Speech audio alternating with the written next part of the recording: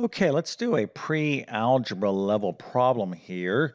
And of course, if you're taking any class beyond pre-algebra, like Algebra 1, Algebra 2, College Algebra, you absolutely need to know this. But this is the kind of stuff that you're learning at the pre-algebra level. So let's go ahead and review the problem and see if you can actually get the answer. And here it is. So it's 6 is to 11 as 4 is to x, okay, as 4 is to what number. Now, I'm not going to really comment any more about this problem right now because I want to give you an opportunity to think about it and solve it. So go ahead and put your answer into the comment section if you know how to solve this. And also, tell me what the description, what's the math topic that we're studying here, okay? So if you know what that is, then that's, really, really good. But again, this is kind of like, stuff that you have to do really kind of have to know at the pre-algebra level, and you're going to have a tough time passing pre-algebra if you can't do a problem like this. So we're going to get into this. It's not that difficult, but I'm going to talk about all of this in just one second. But first, let me quickly introduce myself. My name is John. I'm the founder of TabletClass Math. I'm also a middle and high school math teacher. I'm going to leave a link to my math help program in the description of this video. But if you are having a difficult time in mathematics, maybe you think you're bad at math, I'm here to tell you that that's not true. Okay, as long as you have the desire to learn math, what you need is the right instruction. Okay, so if you don't feel like you're getting the right instruction or enough instruction, then I've been teaching math for decades, and I really teach differently than a lot of teachers. I really try to explain things in kind of like real super clear bite-sized pieces so anyone and everyone can understand this stuff, and anyone can. As long as you're willing to put the work in, I think I have the right instruction for you. So if you're at the middle school, high school, or college level, in your math courses, I can help you out. Now, if you're preparing for any kind of test that has a math section on it, I'm talking about things like the GED, SAT, ACT, GRE, GMAT, ASVAB, ACCUPLACE, or CLEP exam, maybe a teacher certification exam. I can help you prepare and pass those exams. If you homeschool, you got to check out my homeschool math courses. We were just voted #1 for middle and high school math by a major national publication. Very, very excited about that.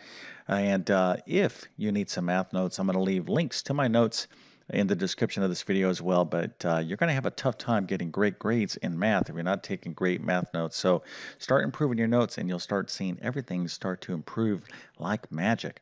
Okay, so let's get into this problem. 6 is to 11 as 4 is to x. So what is the topic that we're dealing with? Okay, well, let me go ahead and give you some letters here. So it's typically written this way, and it's kind of, I'm going to have like fill in the blanks. So, I'll put some commas in. So we're talking about three words. One starts with an R, another one starts with an R, and the other one starts with a P. So can you guess what those are? Okay, put those into the comment section if you know what it is. So what are we talking about? We're talking about ratios, rates, and proportions. Okay, so ratio, rates, and proportions. And this particular problem, we're dealing with ratios. So ratios use the word to. Okay, rates use the word per. And a proportion is something called two equal fractions. Let me give you an example of this. So 2 is like the problem that we're dealing with right now. So if I say 2, that's I'm using the word 2. How about a different word? 3 is to 7. Okay, this is 3, and then this little fraction bar, we use the word to 7. Okay, 3 is to 7. Per would be like 20 miles, okay, per 1 gallon. Okay, so if you notice here, we're talking about different units of measure. That's a rate, and I'm just doing a quick review. But this little fraction bar, we would use the word per. That indicates a rate, and you can see that this is a rate because the units of measure are different. We're comparing distance with volume. All right. Now ratios is when we have the same units of measure, and I don't want to go too deep into this because I'm kind of making this video into a complete overview of all these particular topics, but I have videos on rates, ratio, proportions, additional videos on my YouTube channel. Of course, I teach this super thoroughly in any one of my algebra courses, but just as a general kind of overview, we were talking about ratios, rates, okay? And these are both types of fractions. They are fractions with particular type of units of measures, and proportions are two equal fractions. So if I have the fraction 1/2, and I write another fraction that's equal to 1/2, maybe like 5/10, okay, two equal fractions are technically a proportion.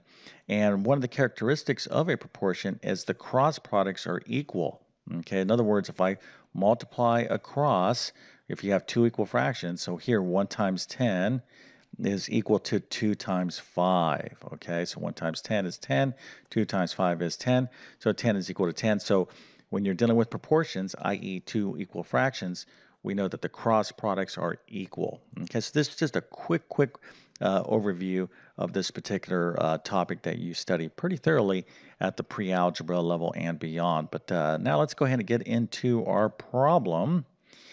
And let's go ahead and read it. So we have 6 is to 11, okay, as 4 is to x, or what number. Now, we can also write this way. In other words, you can see this problem written with this colon like this. Okay, so this is another kind of notation for the word 2. So this 6 and this symbol right there, this colon right there, this means 6 is to 11 as 4 is to x. Now, you didn't have to write this way. I just put this in just as an aside because you need to understand this notation right there. Okay, so 6 is to 11 as 4 is to x. So the key here is to write these as fractions. So the first number is going to be our numerator, and our second number is going to be our denominator. All right, so this is going to be the numerator. This is going to be the denominator. So let's go ahead and do this. 6 is to 11, so 6, the fraction bar means the word 2, okay? So 6 is to 11. All right, so I'm writing this here as a fraction as, okay, that means equal. Okay, 6 is to 11 as 4 is to x. Okay, so here, what am I setting up?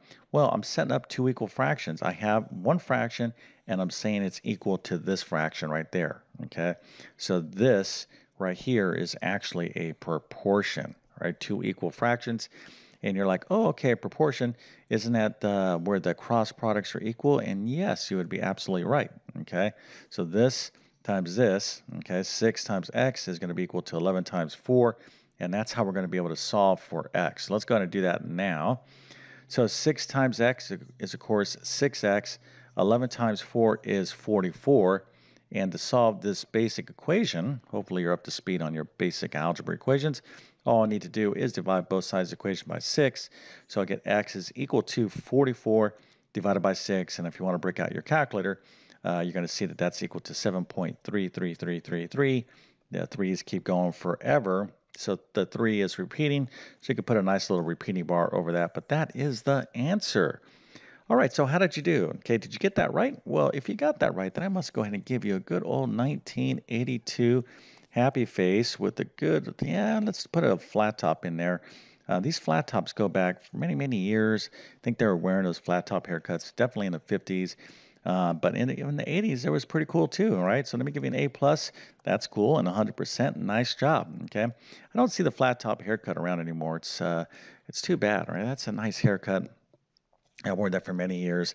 Now in my middle age, okay, I have a little bit less hair to wear that haircut as much as I'd like to. But anyways, that's a cool haircut. And if you know how to do this problem, then that's even cooler. But nice job, okay? So again, rates, ratios, proportions, big, huge topic in pre-algebra, algebra 1, even in geometry, okay, and any other algebra course beyond pre-algebra. So if you're taking pre-algebra, expect to learn about rates, ratios, and proportions. Make sure you really study this well because this is a topic that comes up over and over and over again. It's a super important topic. But if this little video helps you out, go ahead and consider helping me out by smashing that like button and subscribing to my YouTube channel.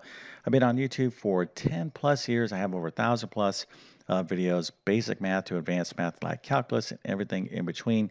So please take advantage of that content. But my best math help will always be within my math help program. Okay, so with that being said, I definitely wish you all the best in your mathematics adventures. Thank you for your time and have a great day.